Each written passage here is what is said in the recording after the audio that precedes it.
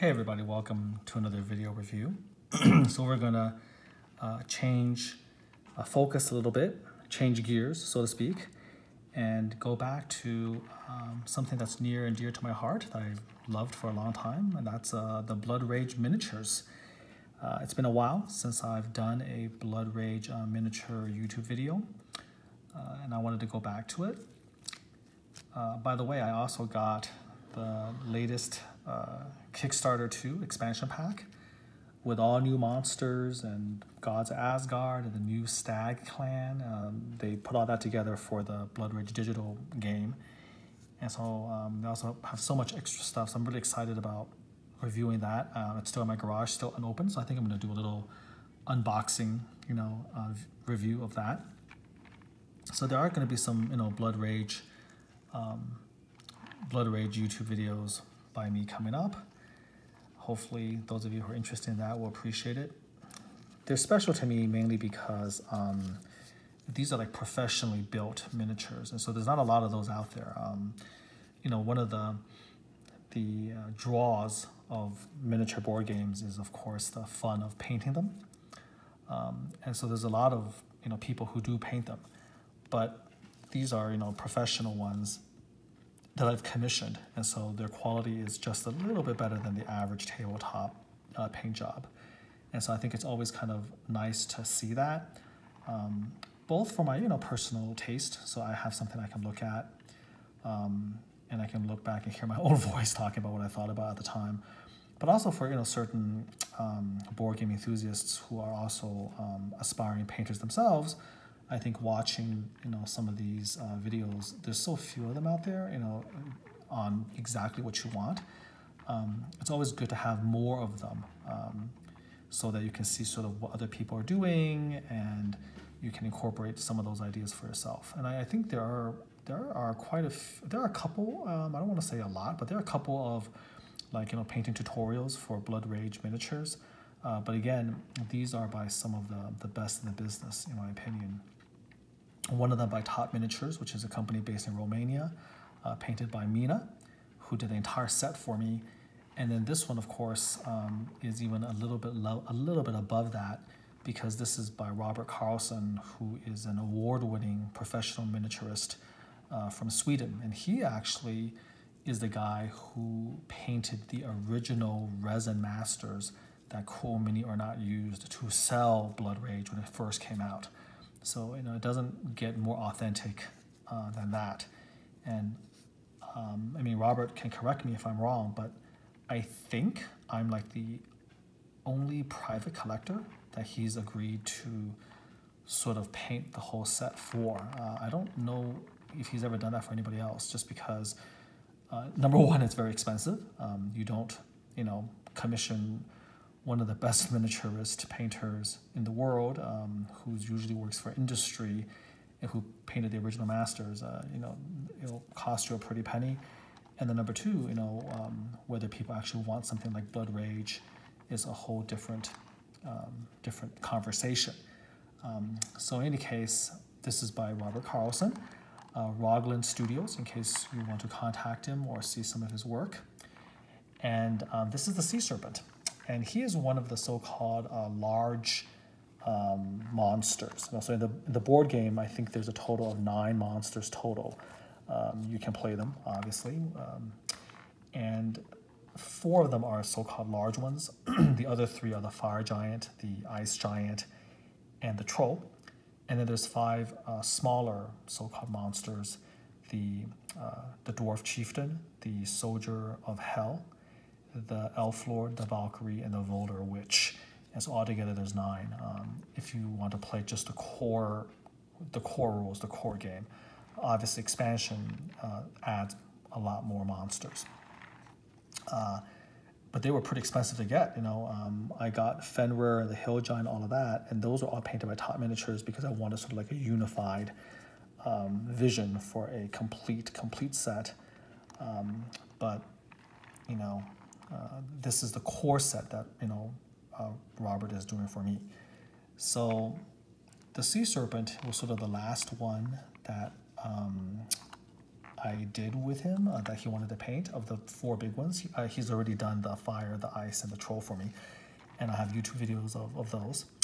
And the reason he wanted to do it last was because he was really not quite sure how to do it. He wasn't super confident the job he was going to do. It has these crazy tentacles off the top of the head, and he didn't know what that's about. I don't know what that's about. I've never seen a sea serpent quite look like that. So it's a very kind of interesting design choice that makes a choice of paint kind of difficult to do. And I think he wasn't super thrilled with the paint job he did, even for the core Blood Rage master. So he put it off until last, but I think he did an amazing job. And he told me that at the end he was really happy with the way it turned out, and I agree with that. I never saw his original work of the Sea Serpent, but I'm very, very pleased with this. So kind of getting into the nitty-gritty of it, there's a lot of paint-ups of this on YouTube and on the forums on the internet, and it was really hard for me to find one for him to look at.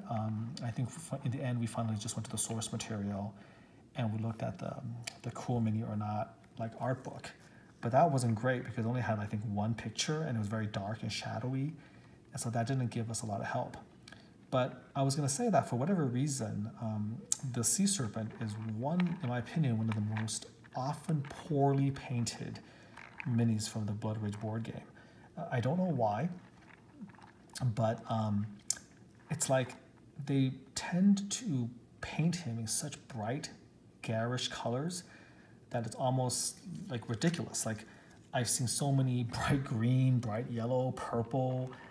It's just crazy, and I don't know why that is. And so I did tell Robert for sure not to follow in those footsteps and to give me something that I can actually believe has risen from the depths of the ocean, okay? So the first thing actually to look at, and luckily because this is plastic, I have the ability to just pick him up with one hand and just show you this. So the first step is just to kind of appreciate the base. He kind of gave it a little bit of glistening texture. These are supposed to be waves. The Sea Serpent is crashing through the waves.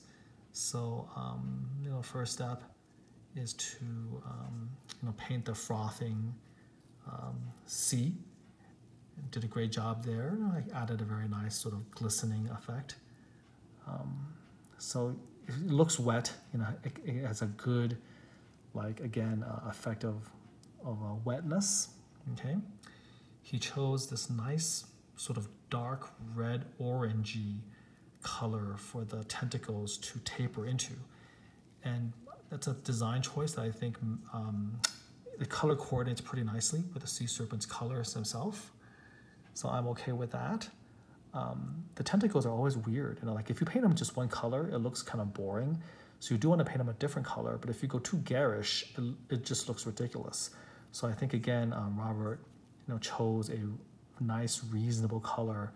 You can see how it kind of, blends from the almost a gray, right, light gray around the roots, and then it gets darker and darker, and then becomes kind of this orangey red. So that's fine. I like that. I like the fact that the body is not bright green or yellow. It's not, very flashy. It looks like the coloration of something that can come from the ocean. Let me go a little bit deeper here. Hopefully you can appreciate, again, the back, okay? And then, of course, you have the front, a lot of the scaling work and the texturing. Very nice. And then finally, the money shot is the mouth, the eyes. Very, very good job there. He put in little bits of drool in there as well. So the glistening, I think you can see the glistening drool effects, the teeth, the fangs, all of that. So I went really, really close to him. But if you just kind of move it a little bit further away, everything looks very, very nice. Very, very beautiful. I'm just gonna sort of slowly turn him around. So this is sort of what he looks like from the back, and then from the side, and then from the other side as well, right here.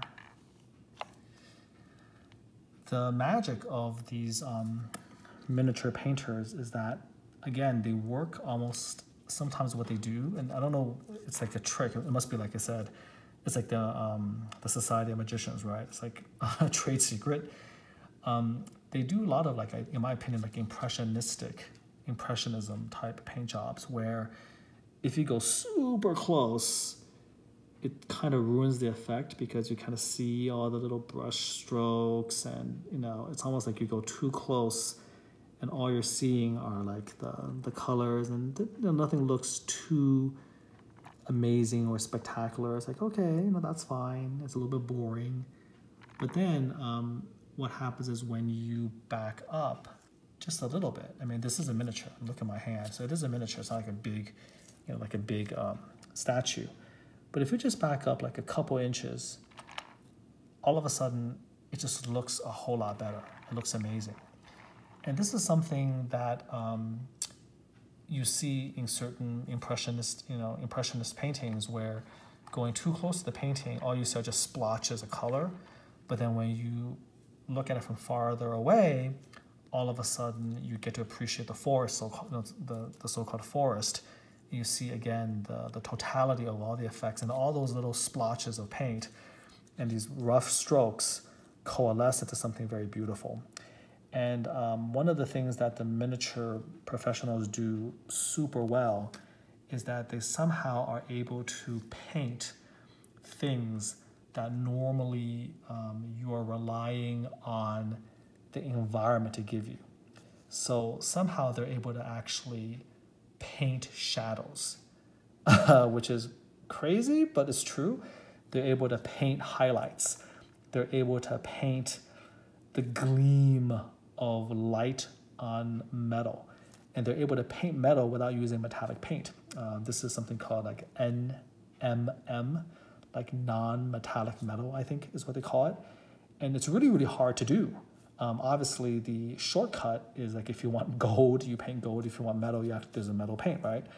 But these guys somehow create combinations of paint, and they somehow do it so that when you look back a little bit, it looks for all the world like light gleaming off of armor, but there's no light. Like you basically could have the mini again, like here with no real light, no sunlight, and it still looks like it's light gleaming off armor. It's a pretty crazy effect, and it's kind of hard to describe, but you'll know what I mean if you were to see some examples of that. So anyways, this is an example of that. The sea monster just looks really amazing. I'm really happy with it. And again, I can see it by just videotaping it, how amazing it looks just from this distance. And so I hope that you can also appreciate it as well. So this is the sea monster from Blood Rage. It's the one that Robert Carlson felt the least confident in, but I think it turned out actually really, really great. And he himself was pretty proud of it as well. And when he showed it to me, he was like, yeah, this turned out a lot better than I thought it would. And I think this Serpent can go next to the other big monsters, so to speak, without any shame, so to speak. And I'm going to put up a little video just sort of showing him with the other three guys separately.